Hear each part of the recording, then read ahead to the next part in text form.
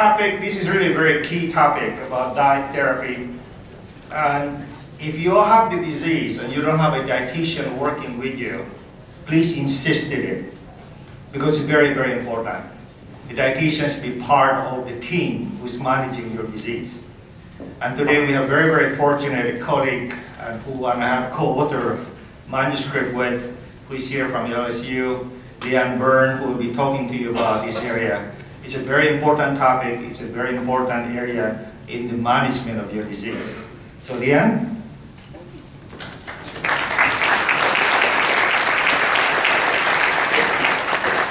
Thank you, Dr. Goh. I appreciate this opportunity to speak to you today and hopefully cover some of the things that many of you who see me in the office, I don't have the time to go through all the reasons I tell you to do certain things. So today I hope to spend a little bit more time explaining more about the different sources of nutrition and what they provide. So we can get a little bit better grasp of what we want you to do. So today we're going to talk about diet and natural products therapy for NET patients.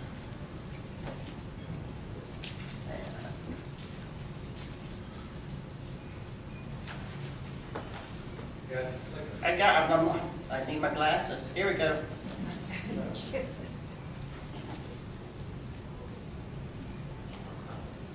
Got it. Got to go higher enough. Okay, all right. Today I hope to at least identify natural products and sources that have benefits for your health, to just discuss some of the modifications and the preparations that we may have to do to help improve your tolerance of these foods. I've got help now. And then to discuss some of the safety issues and concerns that we have about herbal supplements. You going to me? Going the wrong way. There you go. One more. Here. All right. Diets for NETs patients. So some of the things that we want to remember is that eating the right foods can help with your treatment. And making sure that we get the right nutrients in a day can definitely help with some of the side effects you may have, and also help your body really build your system so that you can fight some of these factors and build a good immune system. But getting this good nutrition is very challenging for patients with neuroendocrine tumors. And then, so more than likely for many of you in the room, that we're going to have to change a little bit from the normal diet that you've been on and to something that you can probably tolerate better. So what I want to start today is discussing what the nutrients are. And the most important thing that I want you to realize is that the amounts of these different foods and types of foods are very important. And macronutrients are nutrients that your body needs a large amount of in a day. And these are proteins, and they can come in forms of animal proteins or in plant proteins.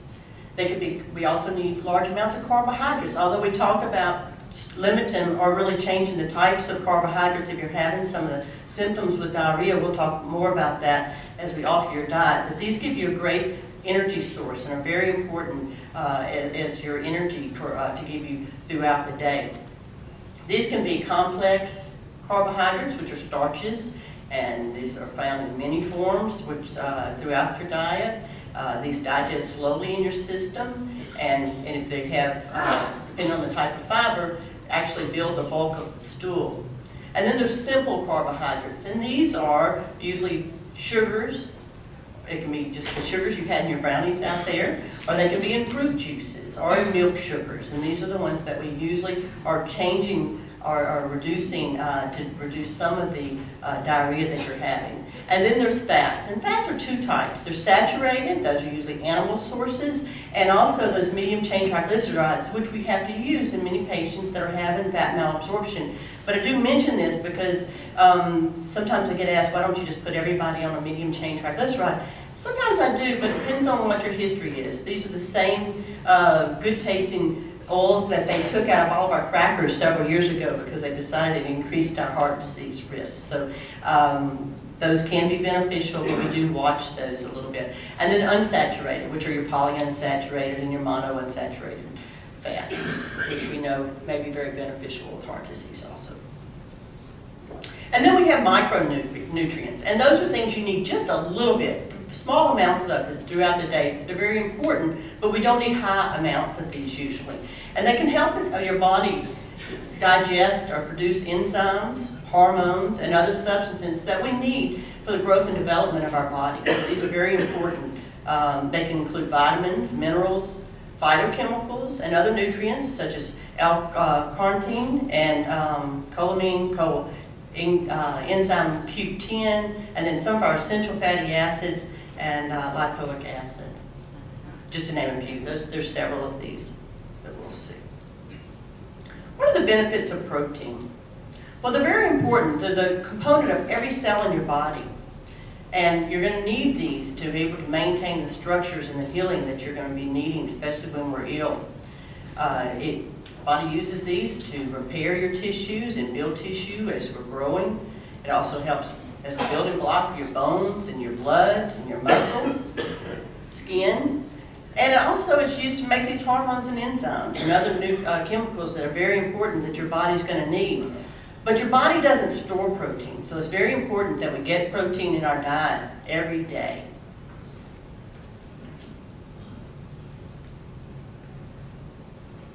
And there's a couple of things that I want to make sure that people do know.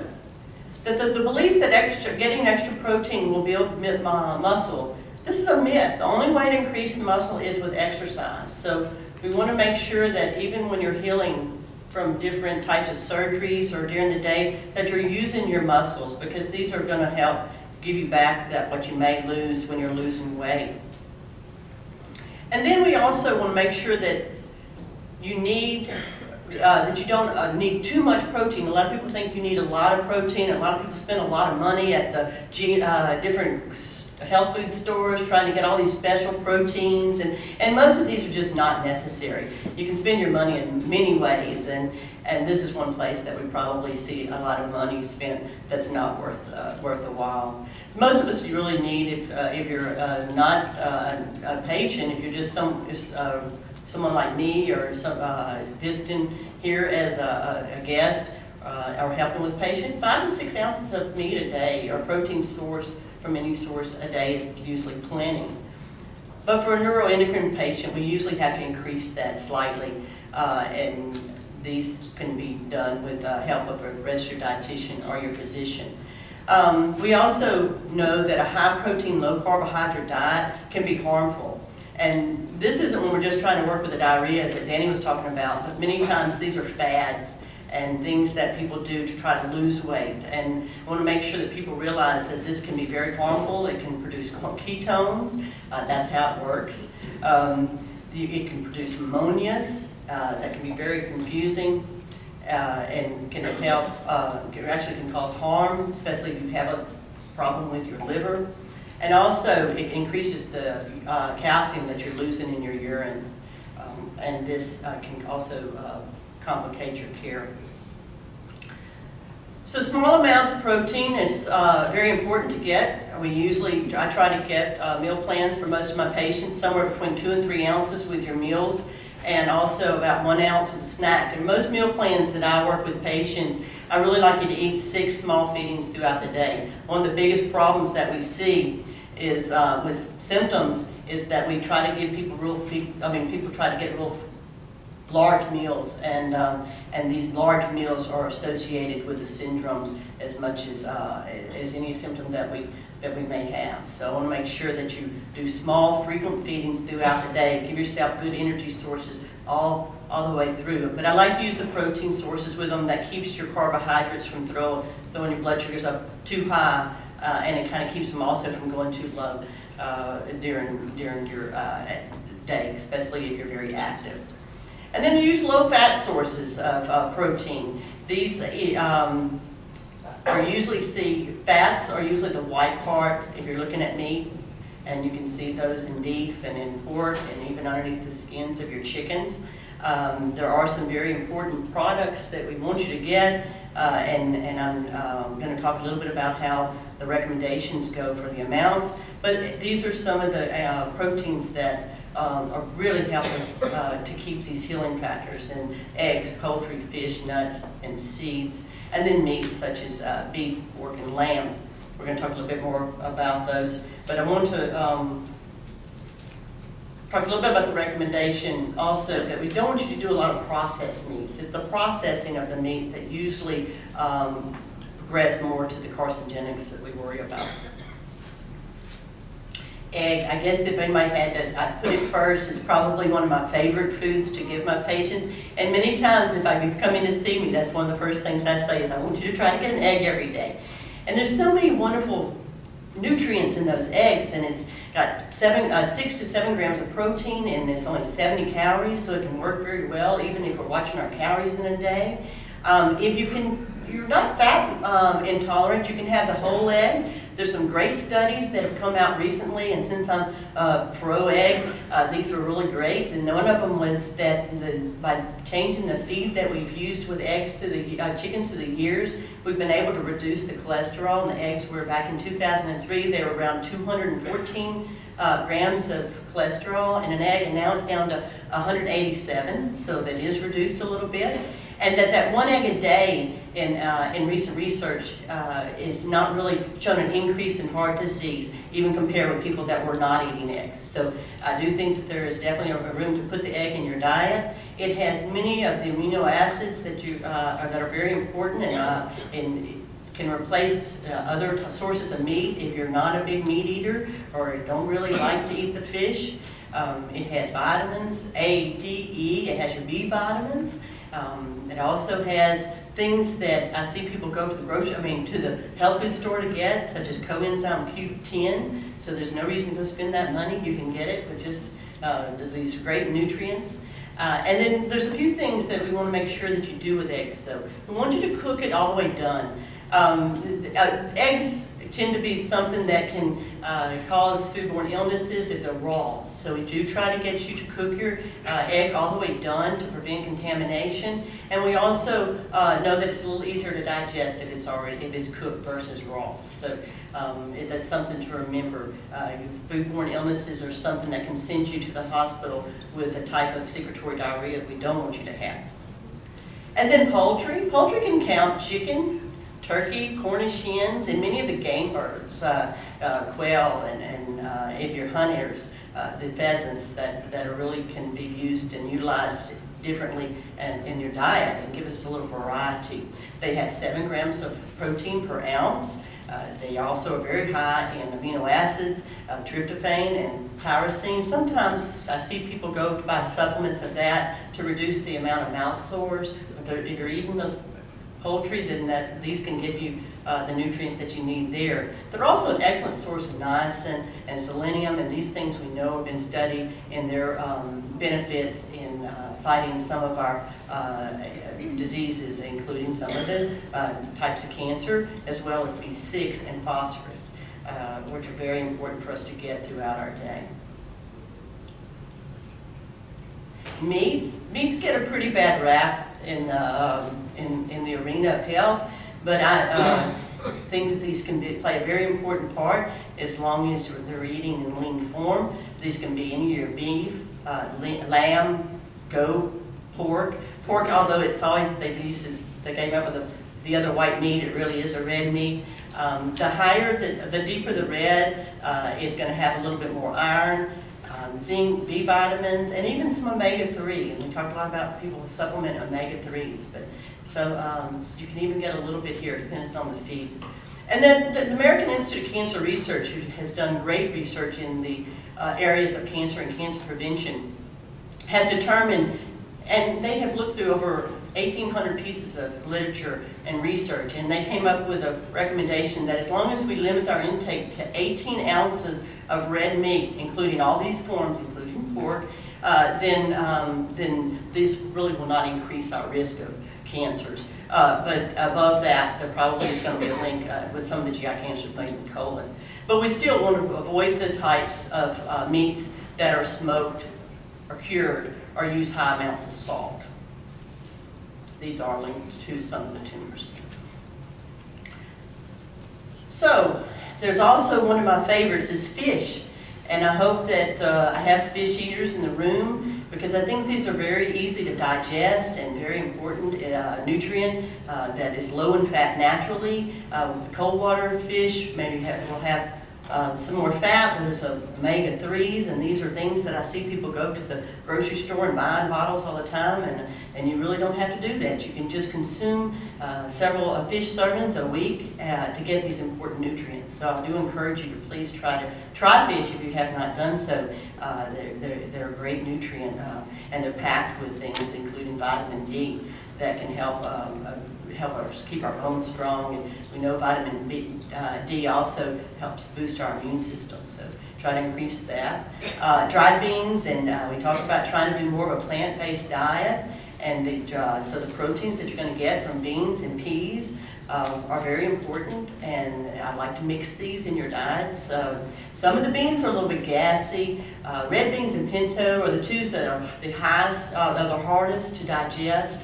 But the navy beans and lima beans are very important. Split peas work very well for patients and are tolerated very well.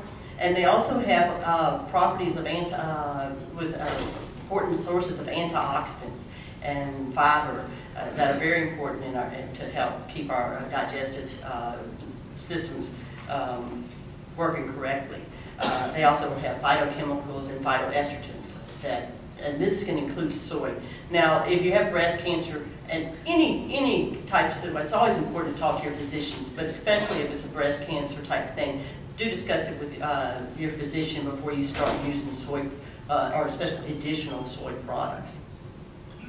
Nuts are another source of protein, and they're an excellent source of monounsaturated fat. We know that's a very healthy fat for us. They have very variety of minerals and vitamins that we want you to get. If you have diarrhea, many times I have to take patients, or if you have small bowel surgeries, the nuts themselves are not easy to digest, and we have to use some of the nut butters, peanut butter and cashew butters. And if you're fat intolerant and you've not taken any of the pancreatic enzymes, these are things you may not tolerate quite as well. So nuts will just depend on your tolerance, and we can help you, dietitians can help you identify those. But they're actually natural anti-inflammatory products, so we really try to use them in diseases of chronic inflammation. They have vitamin E, and many of the antioxidants that we are trying to get patients to consume more of in a day without trying to visit the health food store again. Seeds we kind of overlook. I was excited to see them in our salad today. That was a nice addition, a new way to get a few of the seeds in. These things are very high in fiber, vitamin E, zinc. Zinc is very important for healing. Protein and monounsaturated fats. And again, these are the healthy fats that we're trying to use. Flax seeds are one area where the fiber is going to help. We always want you to crush your flax seeds, though. If you're the flax seeds are really only beneficial if they're broken. Otherwise, they just kind of go through you. So make sure that you're grinding your flax seeds if you're using them in your diet. Many people choose to use flaxseed oils, and these can be added to your foods that you're consuming. They also don't have a strong flavor, so these are pretty easy to try if you haven't tried flaxseed before. They have the omega-3 fatty acids also that we're trying to encourage in the diet. And then there's quinoa, and quinoa took me 3 days just to learn how to pronounce this word, and took me about another week to learn how to cook with this product. But it's a very important product, I think, to bring to people's minds to try. It is a complete protein, and for patients that are particular not going to use the animal sources, this might be a really interesting nutrient for or food item for you to be using, because you can get all the proteins that you need without adding meat to it.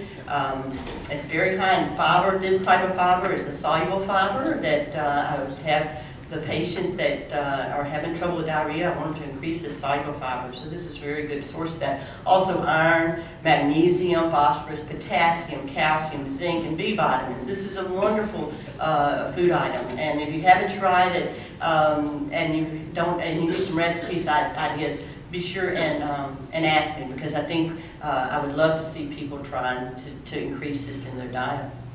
I want you to consume more complex carbohydrates. Complex carbohydrates are basically from whole grains and beans. They digest slow in your system, and there's two types. There's soluble fibers. Those are the ones that actually the body absorbs and forms gels, and it moves slowly through your GI tract. And those are my favorites to use with my patients that are having diarrhea problems, because they actually help the bottom, the colon reabsorb water. So this is probably the type of fiber I use more often with my patients than insoluble fibers. Insoluble fibers with a person that has a normal GI tract are very important, because they move quickly through the body, they don't change their structure, and they form the bulk of the stool. So that way things don't just stay in your system. If you have a normal GI tract, we want things to move fairly quickly through, and so that you have a regular bowel movement, usually once a day. So that's my key to trying to change the types of fibers that you use. Whole grains can be also very important in providing nutrients such as vitamins, phytochemicals. We talked about the phytoestrogens earlier, and also many of the antioxidants that I see people trying to get in their diet, or many times they'll go and try to buy these at the store. But you can get most of these in these nutrients. I use oatmeal a tremendous amount, and I have some of my patients that I think that when nothing else works, that whole grain from the oatmeal will really help reduce that diarrhea. So it's another one of the products that I try to increase in my patients' diets. We talked a little bit about beans earlier. These are very, very important in your diet. Again, try to use the ones, split peas, navy beans, that are a little bit easier to digest. Potatoes have gotten a very bad rap, so have most of the white foods out there. And when I'm trying to change people's eating habits because they have chronic diarrhea, and I tell them, now I want you to eat white bread and white potatoes, they kind of look at me like I'm crazy. But these things really have very high nutrients, and they have a lot of vitamin C, and as well as other interesting nutrients that are very beneficial, but they're also very easy to digest. So keep the white beans on your plate if you're one of the many people in this room that may be having trouble with chronic diarrhea. Also, the sweet potato is a very important nutrient. It does have more fiber and insoluble, and it's a bit gassy, so not everybody's going to tolerate it quite as well, but it's very high in vitamin A and very important if you can consume it to try to get this. And another one of the food groups that I think is very important and a little bit harder to get into people's diet are the winter squashes, and these can be acorn and the spaghetti squash. Some of y'all may have tried, and it's an interesting thing to cook with. The pumpkins. Pumpkin is one of my favorite vegetables to try to get people to consume. It's very high in nutrients. It's also a soluble fiber. It tends to only come out twice a year, in Thanksgiving and maybe Christmas, so I try to get people to get it out on your shelves and work with it a little bit more, because it really can give you some real important nutrients and vitamin A, as well as the carotenes that we were trying to get in, and potassium, which is also very important for patients that have had diarrhea. And don't forget your fruits. I was very excited about the fruit that was in our salad today, although I know many of my patients are here, may not have been able to eat all the greens that we had on your plate, but we had those pretty fruits up there, and I hope that you were able to eat those, because those are very important nutrients that we can get from these. And many of the antioxidants that we are studying in scientific research now come from these fruit-based nutrients. And apples are very important. They are very high in sorbitol naturally, and so some patients may not tolerate the apples quite so well. And also I try to have patients avoid apple juice after surgeries because they're very gas forming. But with the exception of that, I think that cooking the apples can be a very good way to get this nutrient in. Berries of all forms, blueberries, we talk about raspberry, black raspberry a lot, and the powders that we use in that. But strawberries, these things all have a really good fiber source, folate, vitamin C, and many of the antioxidants that we're really trying to get people to consume. If you want to, most of this information comes from the American Institute of Cancer Research, and on their webpage they'll even have a lot of the recipes that you can try using these nutrients, and that may be something that's kind of a different take on some of these very important nutrients, but I want you to try them. Blueberries, there was a few of those on today, and there's very interesting nutrients coming from this area, and I think that we'll see more of the benefits of this as we go along. But it's very easy to mix these. Again, we talk about my oatmeal, so little blueberries and oatmeal in the morning may make a very good breakfast, and you don't have to add a lot of sweet because they're so naturally sweet. You don't have to add that sugar that may upset your stomach.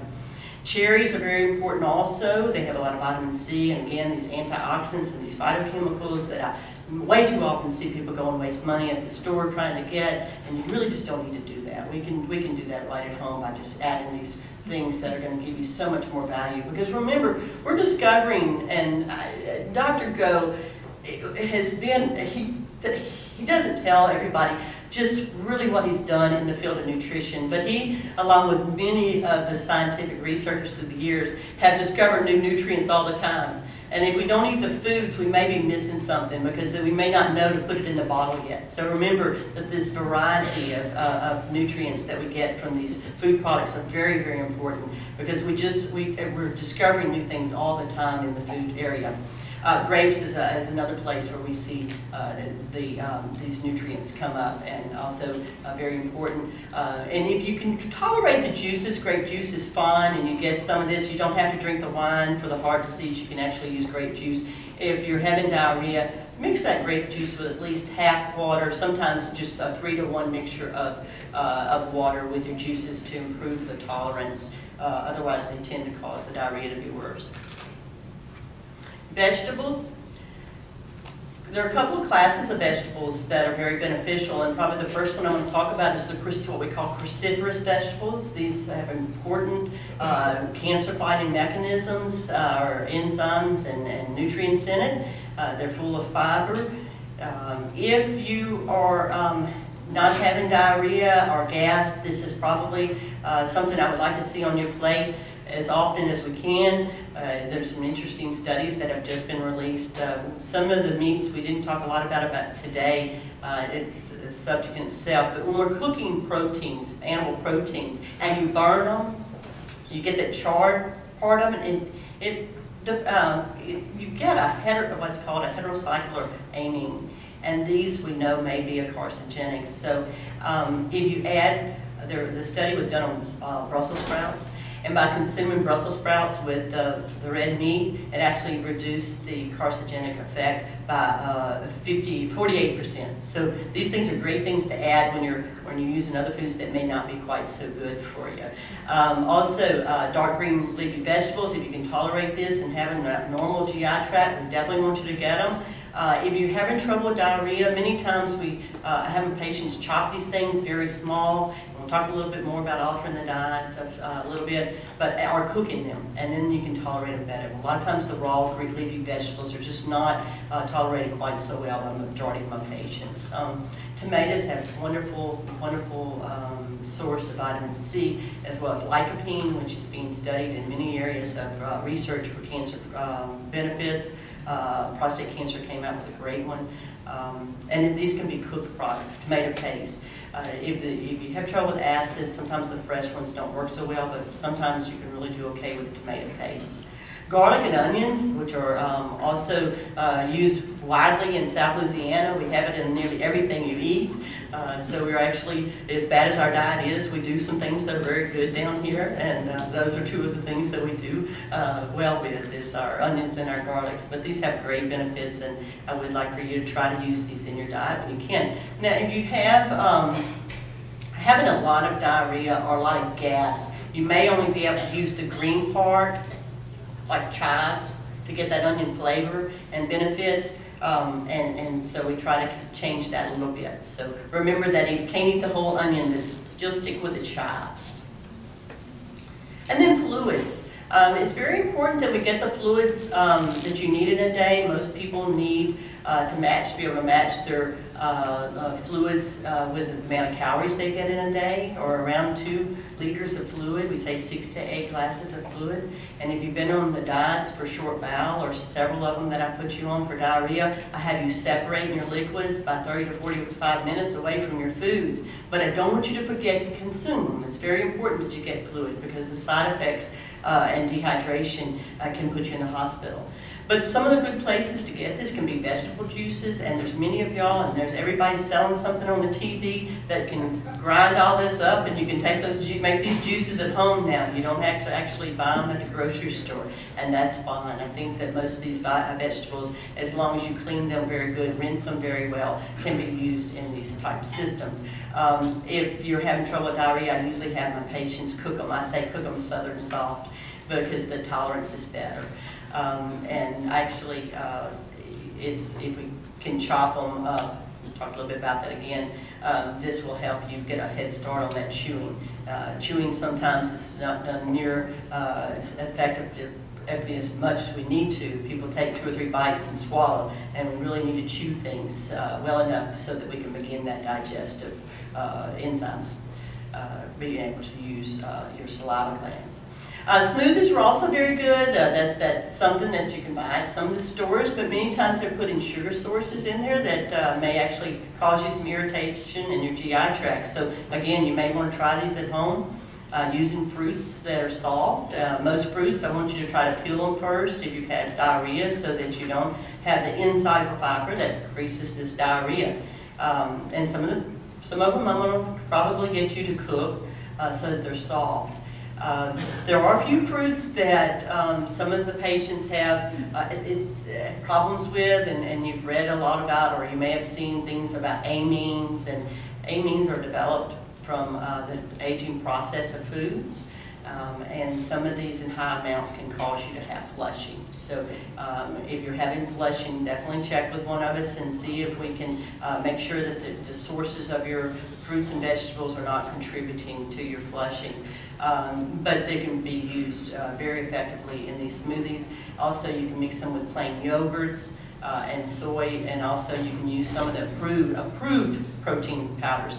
And not the ones necessarily that you can find at the drugstore over the counter, but we do use protein powders in some of the patients that we need to give. They're just not getting enough in their diet, so these can be used in there. And also just plain old dry powdered milk.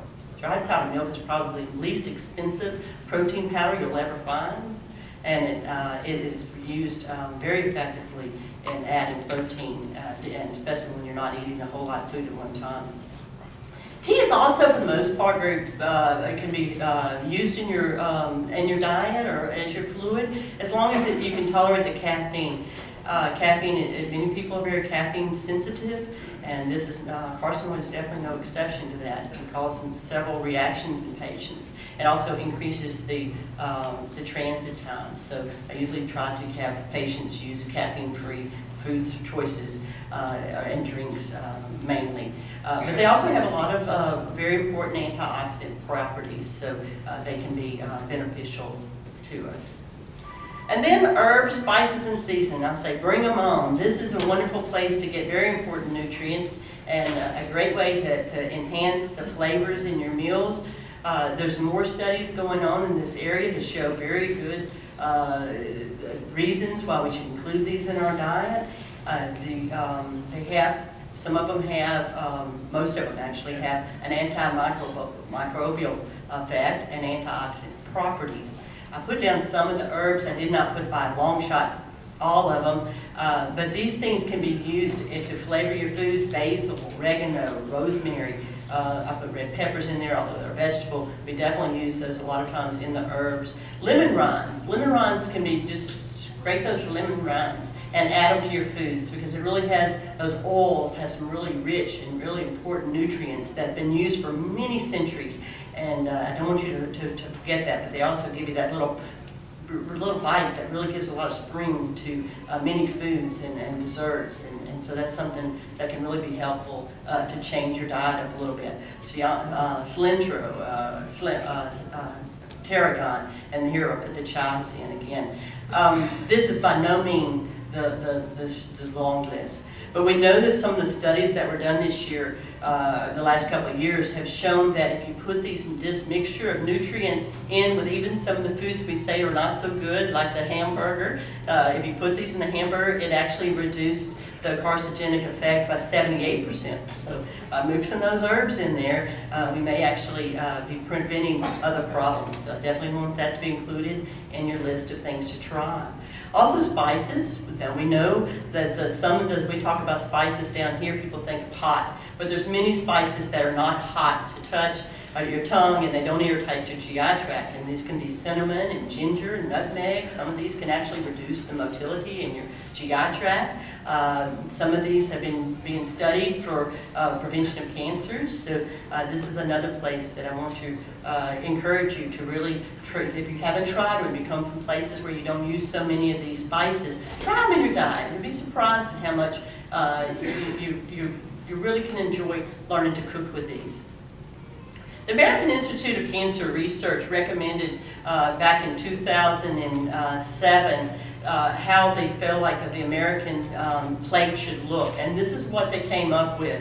And then after that, they came back and said that these same recommendations are for cancer survivors. So if you're in this room, you're surviving. So this is a little bit about how we want you to eat. 2/3 of your plate should be plant-based. This is vegetables and starches, and then 1/3 protein source, and this one is showing an animal protein source.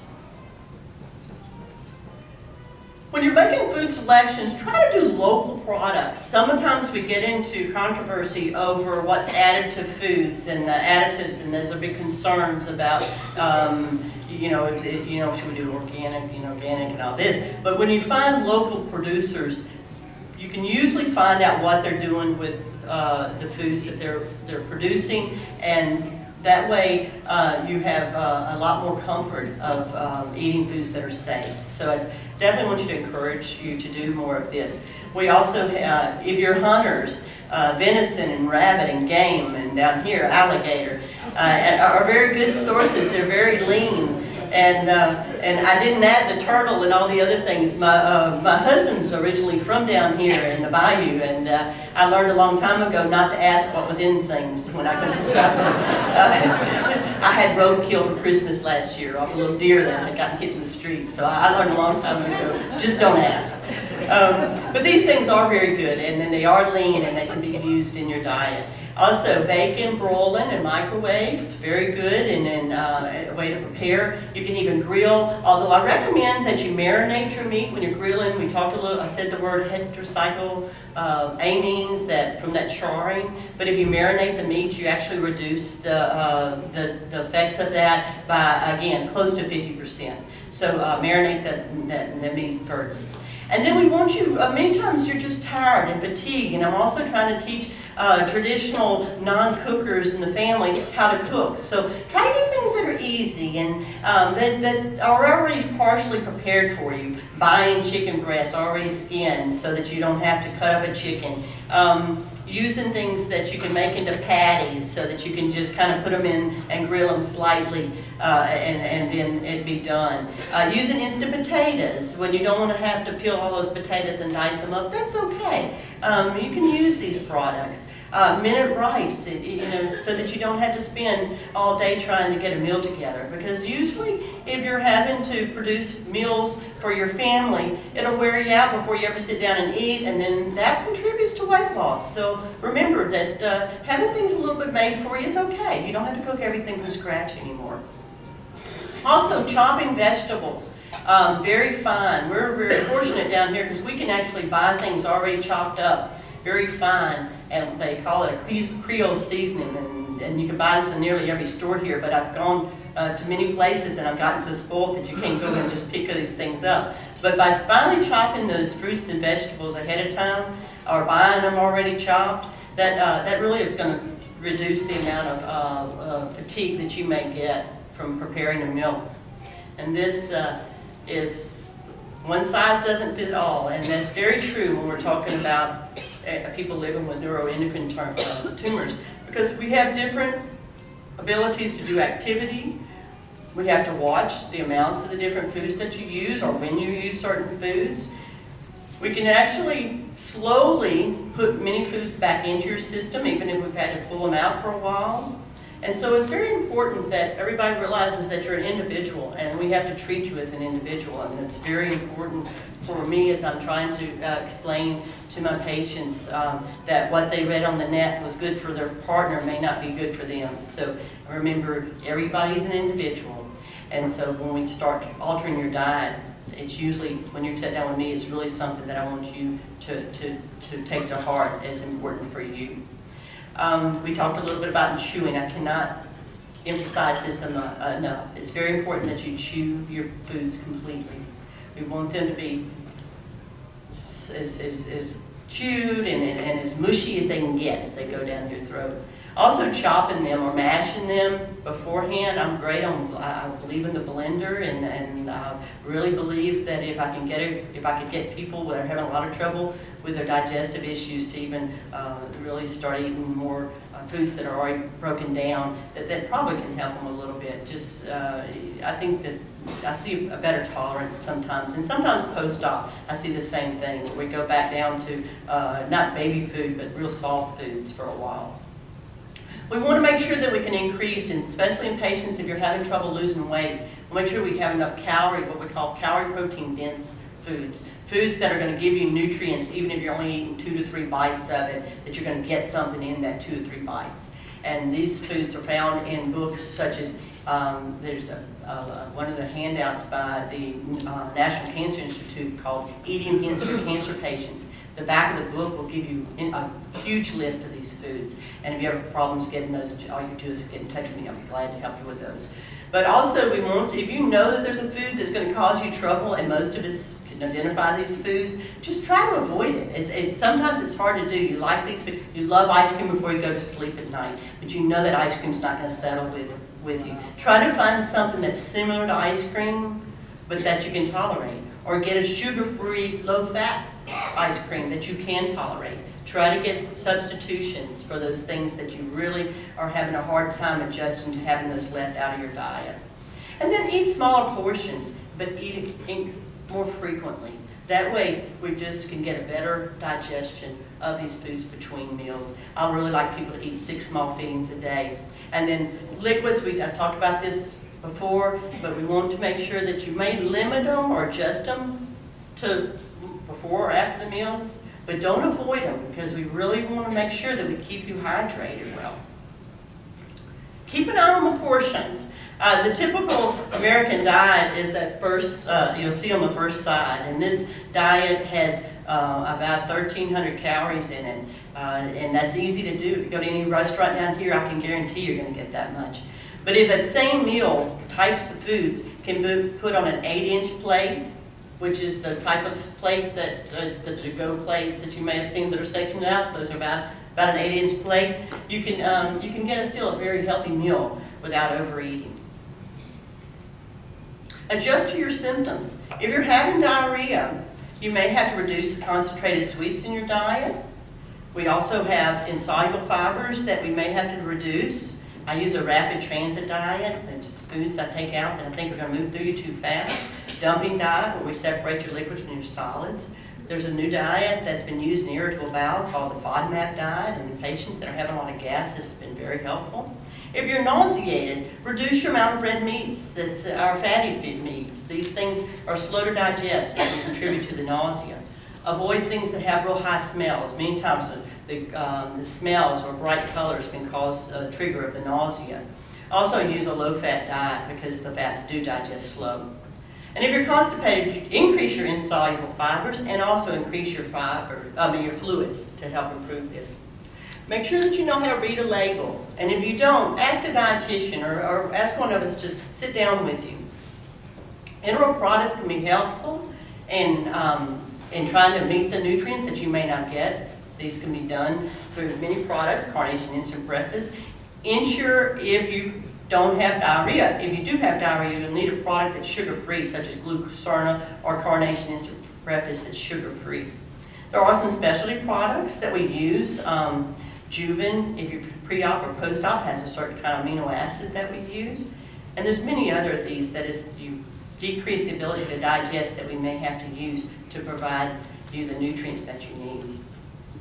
Vitamins are very important for us, but they should be taken when you eat your meals so that they actually can work the best. We want you to get about 100%. We don't need mega vitamins. We don't need 1,000% of these things, because vitamins is not a place where if a little bit's good, a lot's better. They don't want to get into that with these type of things, because they can have real severe toxicities and side effects. There's water-soluble vitamins, and these are the vitamins, B vitamins and the C, that if you do overtake these, they're going to be able to you'll lose them in a day through your urine and sweat. But fat-soluble vitamins, which are A, D, E, and K, they store in your body and your liver in this one place that we really don't want you to overconsume. Now, some people are not able to absorb these fat-soluble vitamins because their fat's malabsorbing, and if that happens, then we have a special vitamin that we can give you to replace these nutrients.